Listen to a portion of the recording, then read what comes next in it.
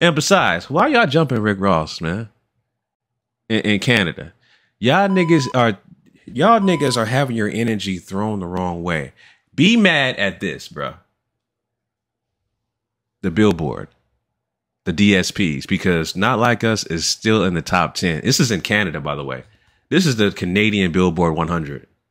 And Not Like Us is number 10 on the Billboard in Canada. So why don't you beat up the executives for Billboard, beat up the executives for all these DSPs, Spotify, Apple Music, Tidal, right? Beat up all these executives that allow this record to get played constantly in Canada. Beat them motherfuckers up.